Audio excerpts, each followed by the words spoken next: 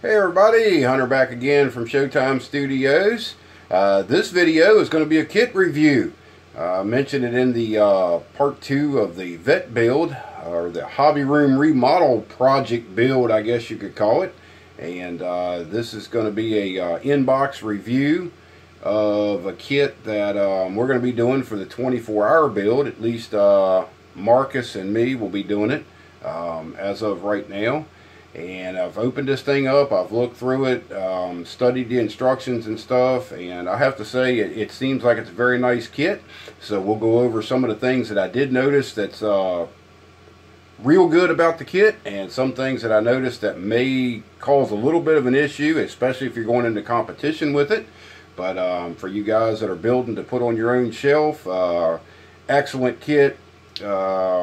You know, really, I don't have anything negative to say about the kit. I think it's a very well engineered kit so far. I haven't put it together. We'll find out. Hopefully everything goes as planned when the 24-hour build starts. But the kit that we're talking about is the new Tamiya Mercedes GT3 car. And like I say, I've already opened this up. So what we're going to do is go through the parts and the pieces in here. And I'll kind of touch on a few things that I did notice about a few parts, and most of it is all positive and very good things. So first off, over here in the corner we have the body in its own bag, and it is beautiful. It's still in the sealed bag. I haven't taken it out yet. But I was checking around on it just through the bag with my finger, and I don't see a mold line on the body anywhere.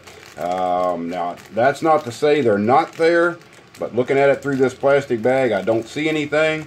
And the detail and just how crisp the panel lines are, just a very clean casting on this thing. I mean, it's just beautiful.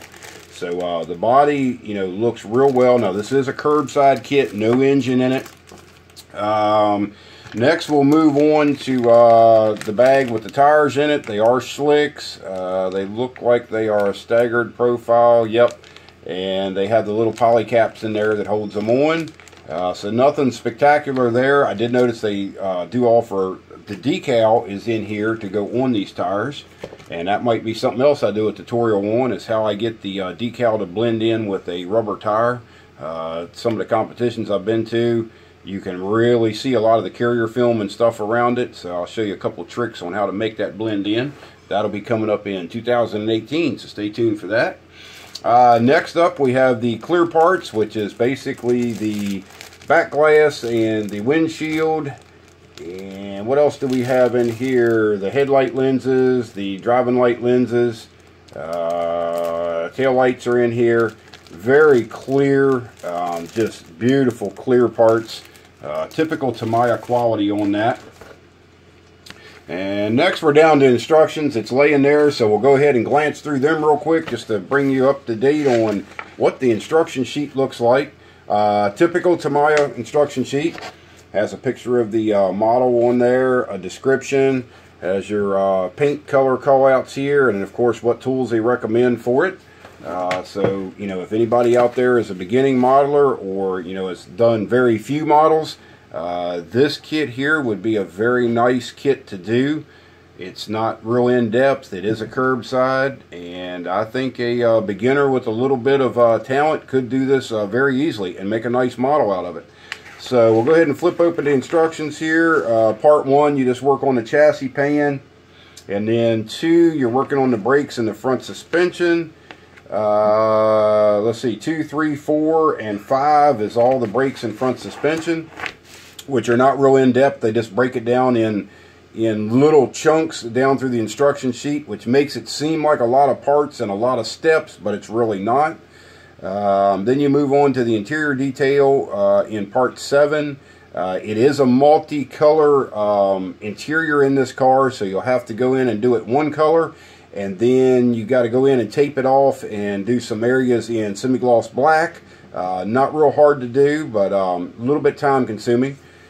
And step 8, you work on the roll cage. Step 9 is the roll cage in the seat, and then step 10 You install those components. Step 11 is the dash, which is another very nice molded piece. It does have the Formula 1 style steering wheel in it that gets metal transfers and decals. Let's see, what else do we have here? Step 12, we put the dash in and do the door panels. And then on step 13, you actually set the whole interior tub down onto the chassis pan. And then they move on to working on the body, actually putting the nose piece on in step 14 and the tail section. And a lot of the scoops and stuff go in. Same thing in step 15. 16, you work on putting the front grille assembly together, which is a very nice piece. I'll show you that when we go through the parts here. And this kit does come with the masking tape for the windows, so you can do the black outline around the windows. That's a nice touch. It's nice to have it in here. It's already pre-cut. You just put it on the glass, airbrush your black or semi-gloss black, whatever you want to use on it, and pull the masking off, and it's perfect. So let's see, what do we have? Step 18, you're doing the wipers. Step 19, you're adding a few more odds and ends body pieces. And then step 20 through 24 is adding the clear parts, the headers, some of the screening that goes in it, which is also included in the kit. Step 25, we move on to the wheels and tires.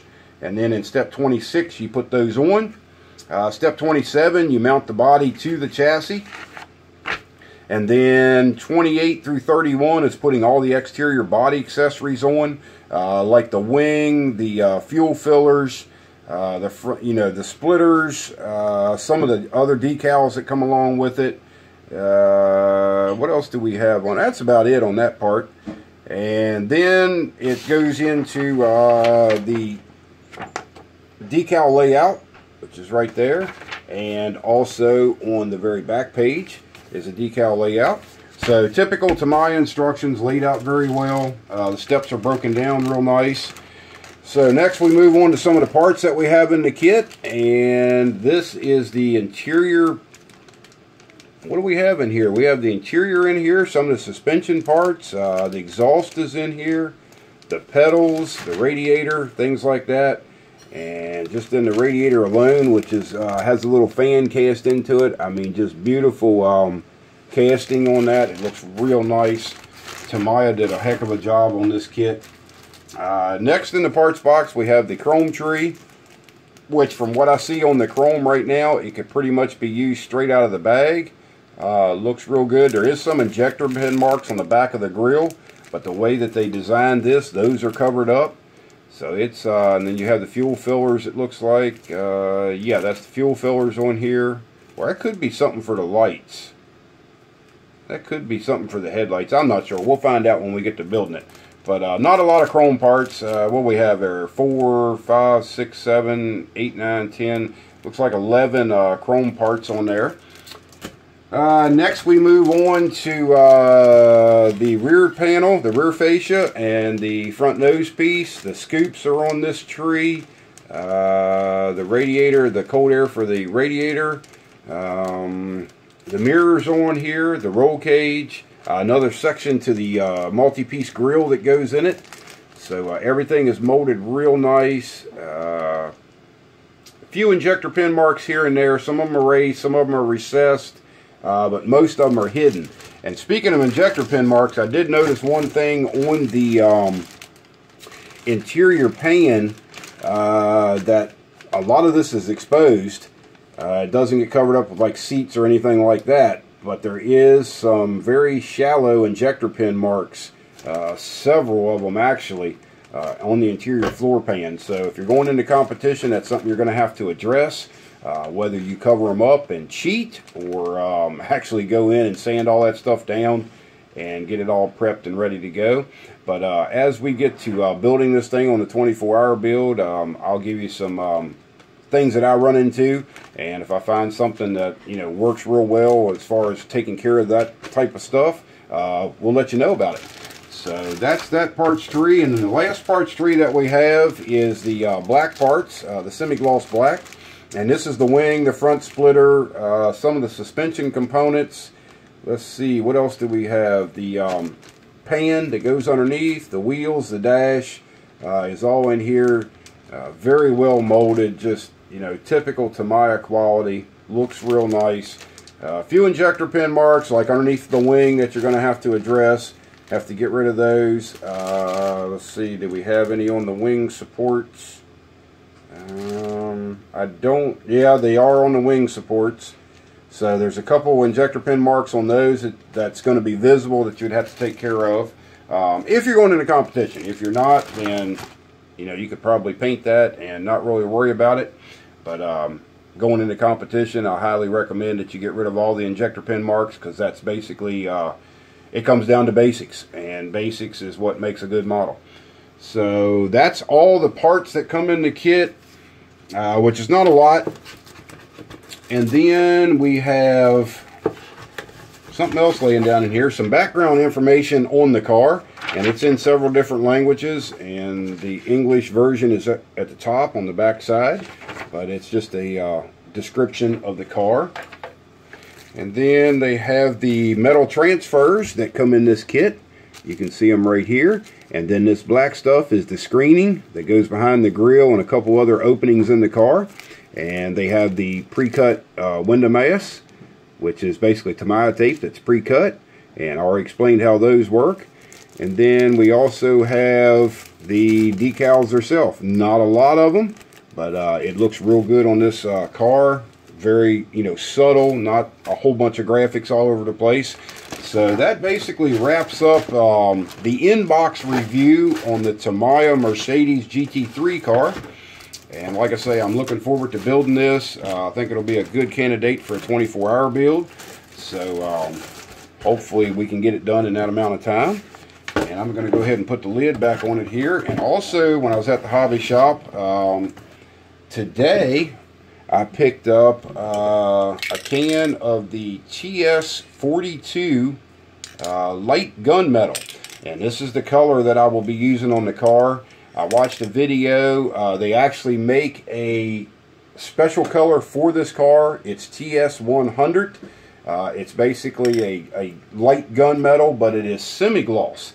And most of the Tamiya paints in the TS line are gloss.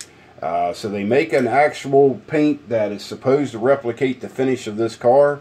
But I watched a couple videos on it from, you know, pro builders, and they say it's a little bit too much metallic flake in the TS100. So I went ahead and picked up the TS42. This is the same color that I'm using on my Ferrari. What is that Ferrari? That is a Enzo, I think. I'd have to look. It's the one I was working on a couple videos ago. That'll be back on the bench in 2018. But anyway, this is the color that I used on it. Very nice color. And I went ahead and picked up another can of the TS79. And this is the semi-gloss clear. Now what I'll do is, since this color is shiny, the 24-hour build will most likely be sprayed directly out of the can. That's the plan anyway. And this comes out shiny as is, so I can go ahead and do some light buffing on it, put the decals on, and then after they're on, we'll go back over it with the TS79 and clear it. And that'll give us our satin finish that the actual car has. So that's my review on the Tamiya Mercedes GT3 car, AMG. And like I say, I highly recommend this to anybody that's into this type of car or likes, you know, the more exotic style cars. I think it's going to be a very good kit to build. Even though it's curbside, it's very straightforward, very well engineered. So as we get into building it, we'll let you know if we run into any issues. So that's all we've got for the kit review on that. Like always, I want to thank you for watching, and we'll talk to you later. Bye-bye.